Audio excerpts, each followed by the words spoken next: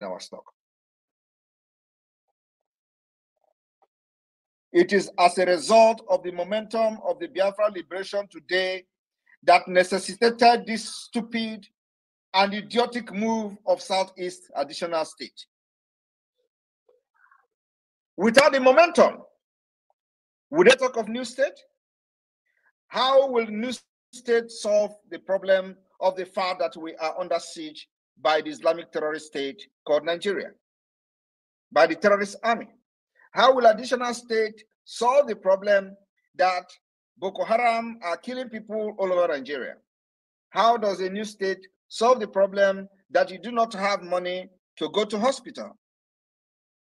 How does the new state solve the problem that you do not have good road? How does additional state in the Southeast solve the problem that you remain a second-class citizen in your own country, in your own court country? How does that particular new state make you to become a president of Nigeria? How does that make you to have good school, good road, social amenity, social services, national insurance scheme powered by the government?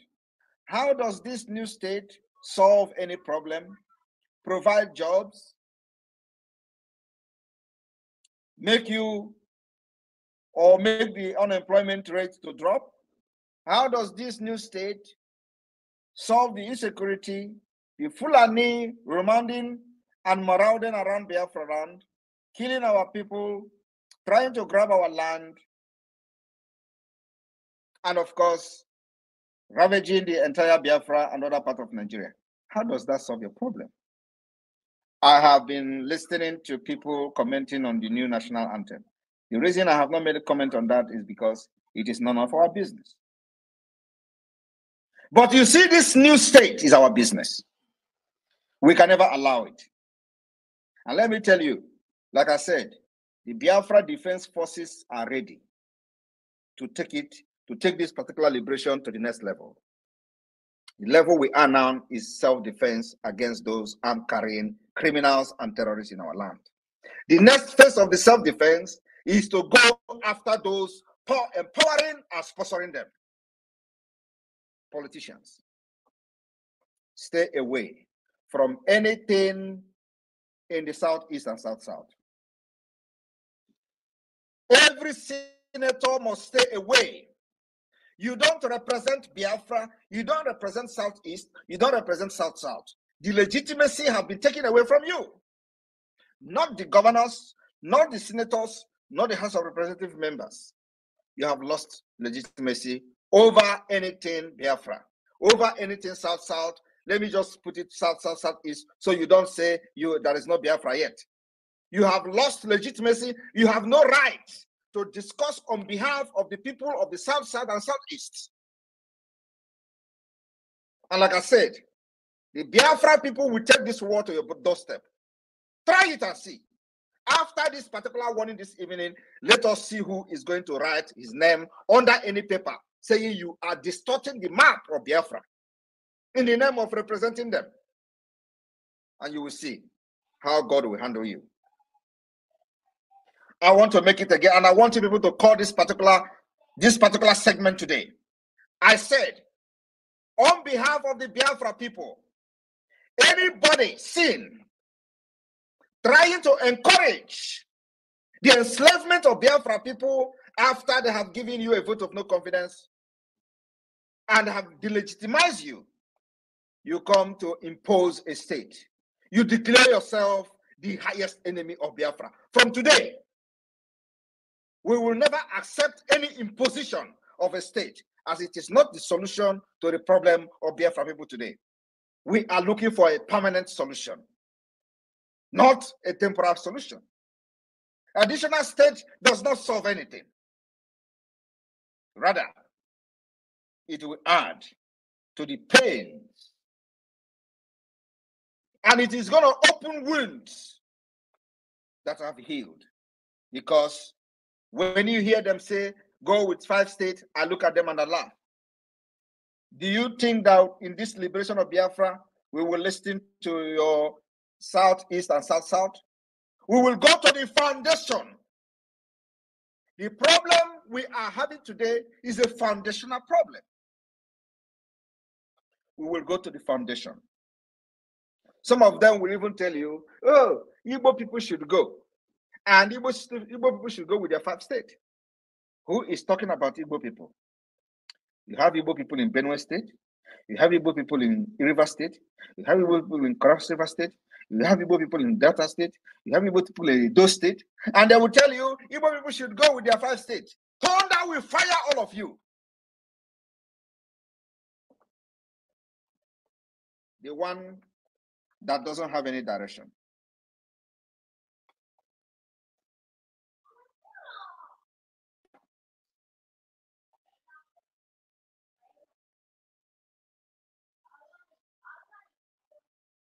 Overcoming poverty is not a task of charity.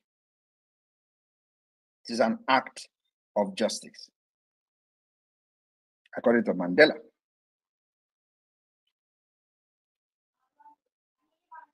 Many say that education is the most powerful weapon which you can use to change the world. How have your education changed your world in Nigeria? Only in Nigeria that this particular quote doesn't make any sense. Because there you have the highest professors. And all the professors do is to rig election, to rig those who are uneducated to, ascend into power. They rig those who are not educated. They rig illiterate. They rig those who were just coming from Mutu Park to become politicians into offices. Professors. But there's a common understanding that the word said education is the most powerful weapon which can be used to change the world. This particular saying is not applicable to Nigeria, but it will be applicable to Biafra. Biafra will understand the importance of these words. We will make sure our women and children are protected. Today, many people are being butchered in Zamfara, in Jos. How many places will I mention and how many places will I omit? There are many places where people are being butchered every day. Nigeria doesn't care because they are not fighting for their own freedom.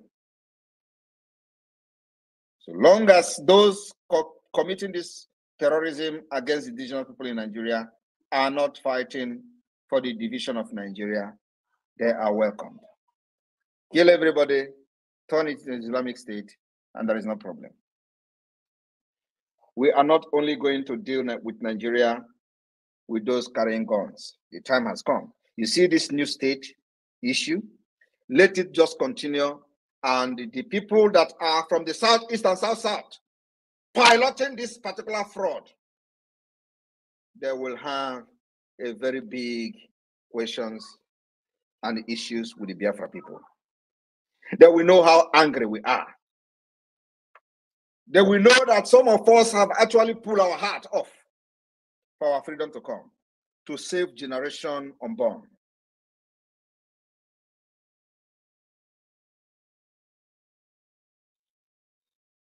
The government that uses force, violence to enforce its policies must be resisted and responded with violence. When they tell you that Biafra people today are violent, you ask them, when they were killing you in Aba, when they were shooting you and putting your body of your colleagues into the river, was it act of love? That was not act of love. But today, you have risen up to say, I have known my right, and the right to self-defense have been activated by the Biafra Republic government in exile. We are well armed, well armed. Biafra Defense Forces are ready to take down any terrorist in uniform.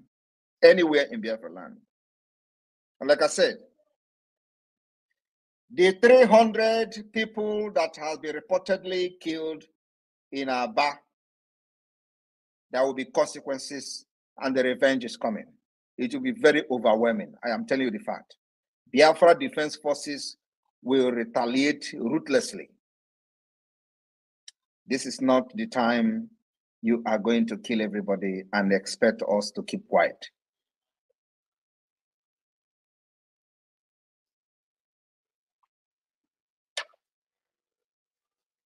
"300 people, innocent people, have been reportedly killed by Nigerian military terrorism army.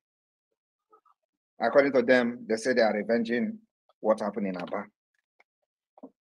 And I promise them today, Biafra Liberation Army will respond with overwhelming response.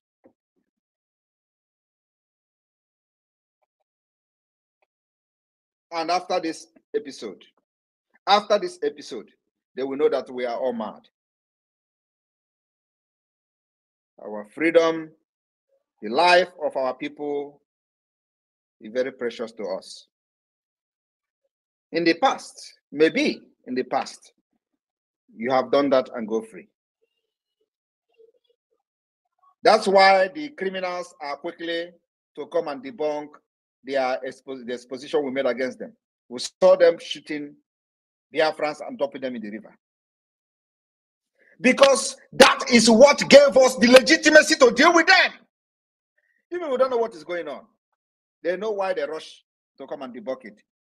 You know, and I like the word debunking. They are debunking. Because when you are debunking something, does not mean it is not true. And listen to the disjointed statement, you will find out how they lie. Because they don't even know how to lie. These are nomadic system. Well, like I said, I have come, and many of you have come to make sure that Nigeria pay dearly for crimes against our people. We will give them woto in the coming days. And any of you who think you can come to Biafra land as a Biafran, serving under them, write your will. We don't know you. So long as you carry gun in Biafra land, wearing Nigeria Army uniform, you are a gunner. We demand the withdrawal of all of you. You must be withdrawn. Delegitimization have taken place, and you don't have any legitimacy over Biafra. We have done that for the past 3 years, giving you sit at home. Biafra obeyed. You threaten them, they obeyed. You threaten with their work, they obeyed. You say if they don't come out, you close their shop. You even went ahead closing some of the shops. Yet, they stood their ground. What else do you want them to do? They have rejected you. They have rejected you completely.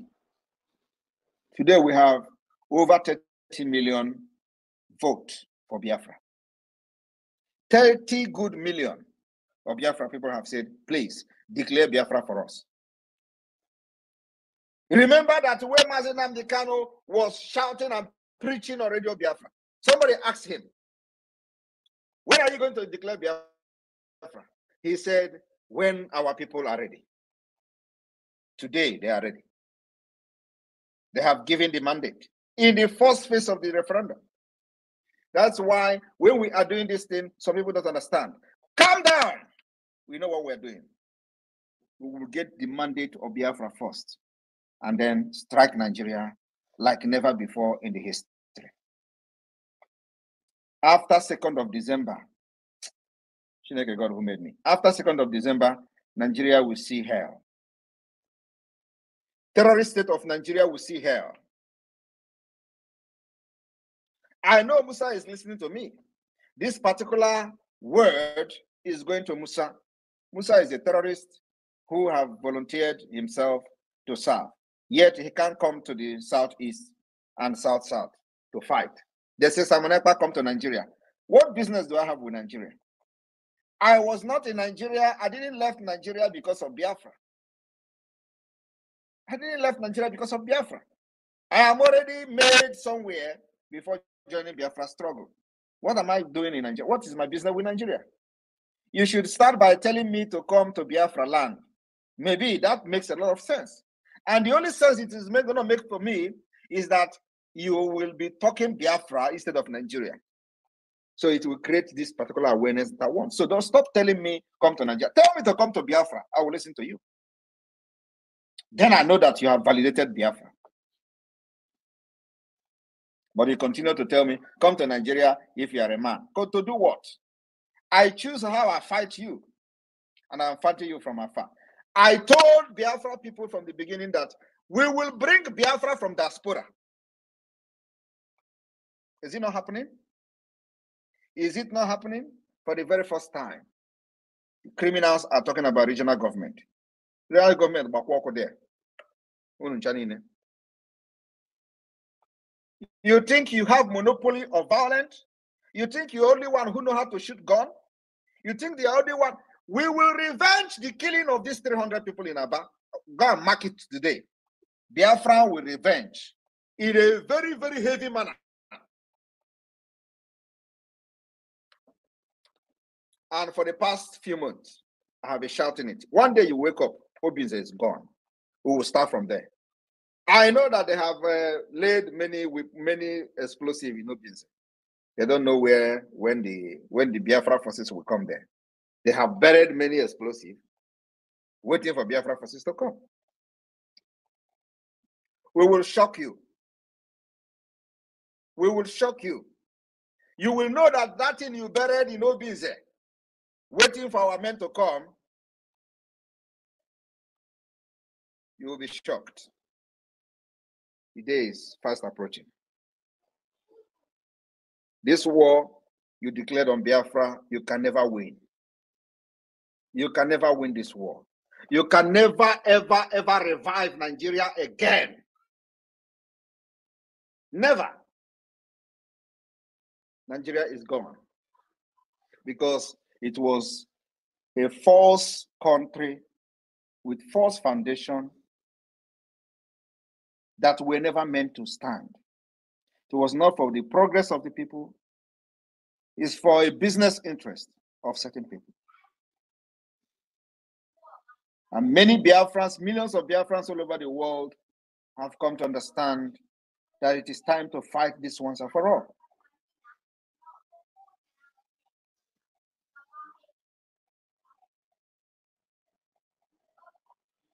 When people say, oh, the Mandela said he was prepared to die. That was one of his famous speech in 1964.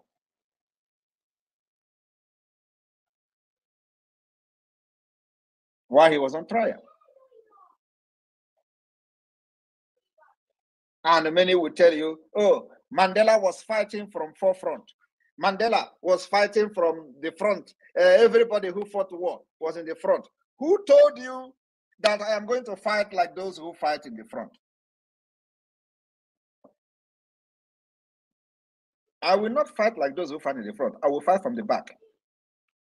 My own is fighting from the back. And are you not seeing the result? Are you not seeing the result? You say Simon Ekpa come to Nigeria. The Biafra Liberation Army commanders are in Biafra land. Deal with them first before you talk about Simon Ekpa. They are there with you. You are looking for somebody who is not there. When you see them, you see me. When you see Biafra army commanders, you see me. That is me there. Who told you that if I want to come, I will not come and fight like them? But you know what? I choose how I fight you. And you can never change anything. Your nonsense propaganda cannot change anything. I have volunteered and sacrificed my life to make sure that Biafra people are liberated from this enslavement. Does not matter what it takes. It will happen. And the beginning of the liberation and freedom of Biafra will start from the 2nd of December, 2024. Nothing in this and on this planet will stop the declaration and the restoration of independence of Biafra. Come second. All right, wonderful people, welcome back to this wonderful channel where we'll bring you back-to-back updates and information as it is hot. In case you have not joined our social media handle, what are you waiting for? Kindly go ahead and subscribe, like, comment, share, and also remember to on your notification button so that whenever our news drop, you will be the first to collect them. Let's go down to the news proper as it is hot. You don't share for the obodo. Kata don dey again because anyị okwu nke a mere a na-emekwa ọzọ as e dey be for today will be democracy day. Make I dey bring you information. This one na democracy day wey e be say na inside Nigeria because me I dey tell my people, some people here they sometimes they ask me they say your purpose. Why do you like bringing what is happening in Nigeria, this and that you are not supposed to be bringing it? Sometimes they are my followers. I love them. I love you people. Without you, this channel would not have been moving as fast as it is now. But what I will just do an explanation for you so that you will be able to understand. What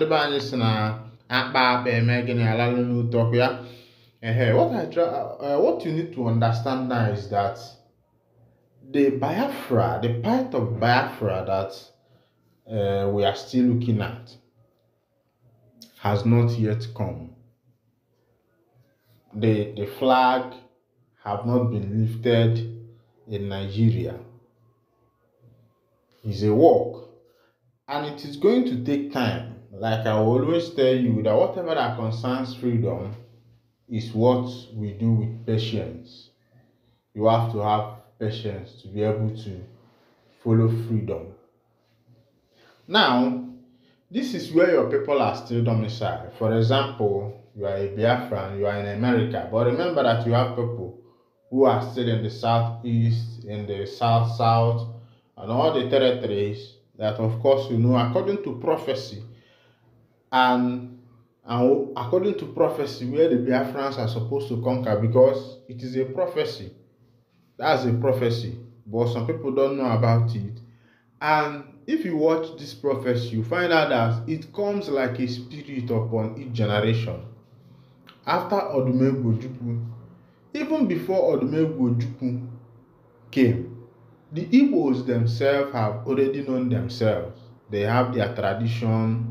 When the amalgamation of the white man came, they were not happy about it, but because people who are Igbos are already democratic in nature, their system is already a democratic system.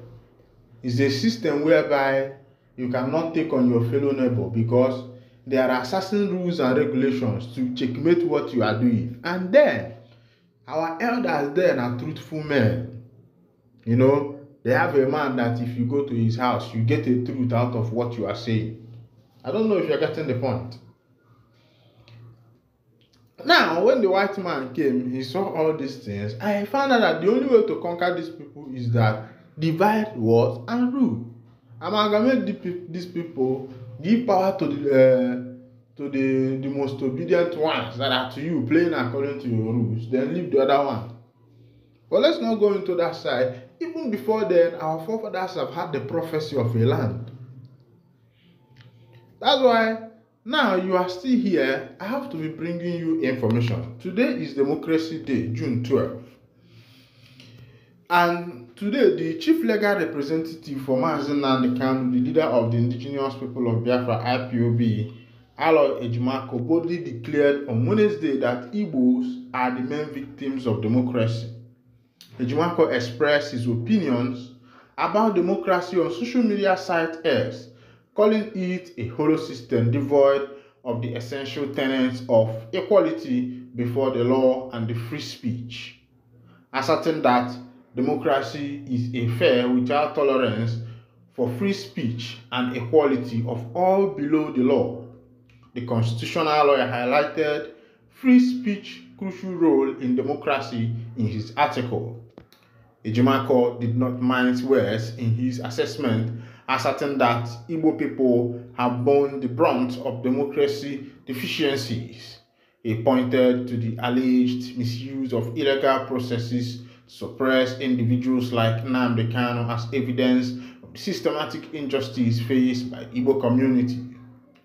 Ejimako challenged others to refute his claim, urging to prove me wrong.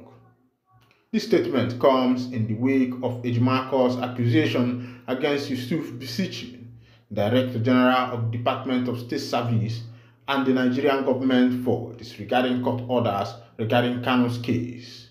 Ejimako specifically highlighted the failure of the DSS to grant Kanu access to his legal team in a secure and suitable environment as directed by the court. Nnamdi Kanu, currently held in a DSS facility in Abuja, raised concerns about the inadequacy of space to confer with his local representatives in preparation for his defense. Ejimako's notice to the court underscored the importance of upholding Kanu's right and ensuring fair treatment by legal standard. As tensions continue to seminar around Kanu's case and broader issues of democracy and human rights in Nigeria, Ejimako's vocal stance shed light on the challenges faced by marginalized communities and the ongoing struggle for justice and equality within the democracy framework. Even people that don't see how it happen for that particular matter today. Another one, don't they deny say they no attack IPOB camp and they deny that one. But it gets one powerful thing where we say happened between the Enugu, between Imo State, where police clashed with government and the police people there lost their life. Remember that the trending pattern now is the fight for monarchy.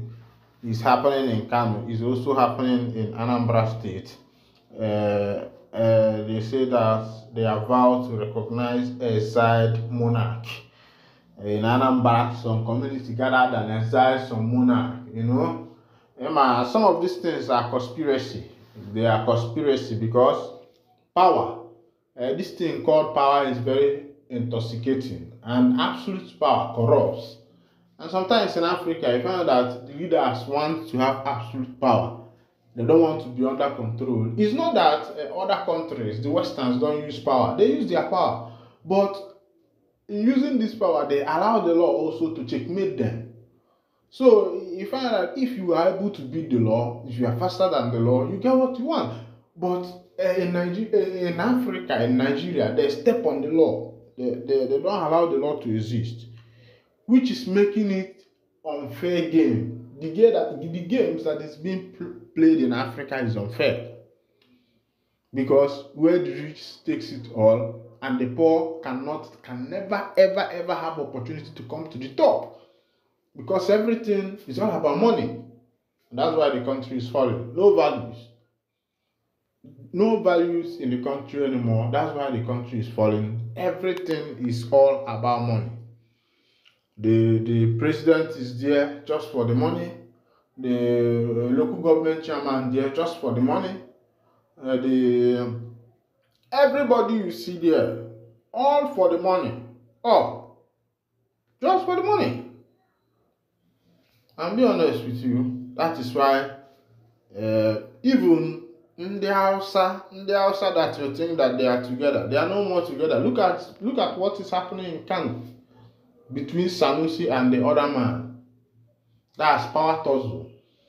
This person wants to become the Sanusi, the emir of Sokoto, of Kano, emir of Kano.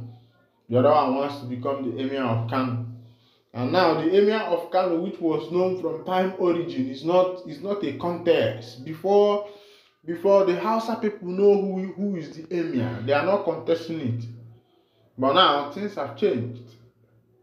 Politics, everything now is all about power, politics, and the money. And you see that the leaders in this end of the world does not care about what happens to the poor man. And not even about what happens to the poor man, the development of their community, their town, their government, their constituencies where they are supposed to develop, those places are not developed. I'm being honest with you. You see them on land cruisers, they come to some little churches, they give offering, maybe a reverend calls them in the church. Instead of the reverend telling them, look at what you're supposed to do for your people, they give reverend 500,000, say they are supporting bazaar. What is supporting bazaar? The road to the place they are doing the bazaar, the road is no good. It's not tied. There is no electricity. There is no industry. There is no transformer. These are the things that you are there to represent for the people. To make sure that these things, these social amenities are provided in that particular community. And you are there, what you do is that when you go to churches, you donate money. That's not politics. That's not how to do it. Don't donate money my food. Alright, wonderful people. As it be, say that one na still make can I hear I got the one down the person.